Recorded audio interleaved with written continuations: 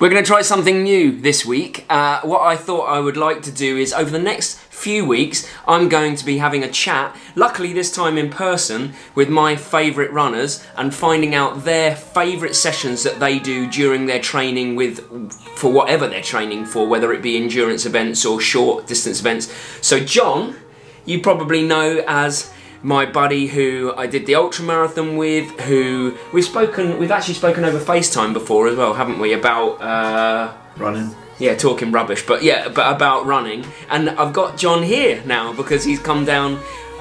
We went to a Stranger Things secret cinema last night, and so probably I should qualify this now by the next bit you're going to see when we're on the GoPro. I have a pretty sweet moustache, and I apologise for that in advance, but it was for a good purpose. It was for the 80s.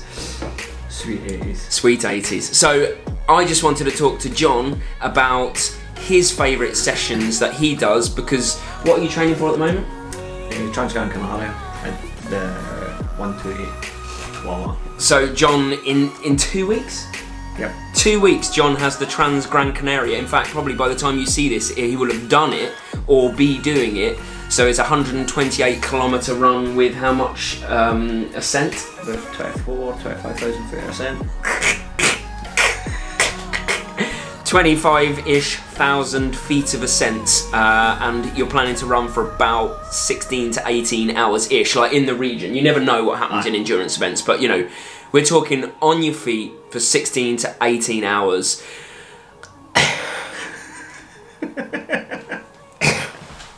So anyway, here's John's favourite session. And here's John, clearing his nose. Oh man, we've just been for a really nice, easy 10K with Winnie. John's got a big weekend ahead. I've got a big weekend ahead. Not drinking wise either, running wise. John, can you tell me what your favourite training session is, please? That you do whilst you're indulging in endurance training. Any hill rep session. Generally, the longer the better. Yeah. The harder the effort, the better. The sort of one that when you're sitting down at night, there's a delightful pain in your legs and body when you know you've worked hard. What would you suggest in terms of hill reps? Like literally stop at the bottom and then just go hard up it? It depends what you're trying to work on. We're going right here. If you're looking to build on endurance, yeah. Let's slow it down. For endurance, that's what I will focus on. For endurance, I would say long. This way, sorry. Well, not necessarily, maybe about 67% of your effort. Yeah. And just grinding it out. Yeah. That's kind of my preference. And how long would you run up the hill for? Like a minute, 2, 3? I generally set myself ascent targets. Oh yeah. So Paul will give me a specific time, and it can vary from anything from a 30-second sprint to left here when you 10 minutes of constant effort. Oh okay. Depending on how big a hill I can find. Yeah. Well, you've got lots of hills near you. Yeah. Something that you struggle with in here. Yeah, very much so. So, as you can see from that, what I took from that, John, was that you don't have any kind of frilly sessions where you break it down into tiny little bits and bobs, do 100 metres here, 100 metres there. You quite like the consistency of going hard up a hill for 4 to 10 minutes, really. Aye. I mean, it can vary in terms of the intensity of the session, so there is benefit in doing harder effort sessions, and there's benefit in doing that kind of easier, more kind of steady grinding up the hill. Steady grind hills, yeah. That are kind of keeping your heart rate relatively low and just on it for a while. Okay, so I agree. Actually, the message I take from here is you don't have to find these frilly sessions that kind of do lots of different things. Find a hill and run up it for as many times as you want, really. That is a great session. John told me a story earlier that blows my mind. What was the session you did the other day? The hill rep one? You went out on the hill by your house. I had to go and do a long run and time was against me, so I decided I need ascent and I need a distance, so I got a hill that was about 1,000 foot in height and basically done hill reps on that for 26 miles.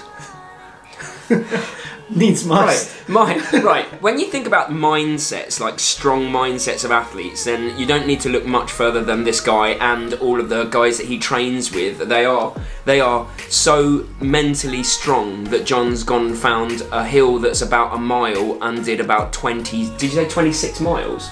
It was 26 miles up and down, and it was about 10 reps in total, so just over 1,000 foot.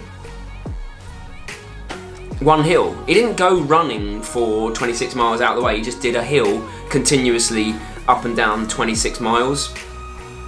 So mindset plays a lot into your training, actually, I think, and you really don't even need to go far for your runs. You can think about doing stuff like find a single hill, and if you've got the mental strength to do it, you just crunch it out time and time again and actually run a marathon up one hill, which is almost unthinkable until you do it, and then it's thinkable. I think when it comes to races as well, there's a point in time where your training takes priority, so every run that you're doing is a training run, and then there's other points in time where you can be quite far out for a race, or you can be just after a race and you can go and run 26 glorious miles in the mountains and do a lovely loop and have a great time, and that's almost like you're reconnecting to why it is that you run. Yeah.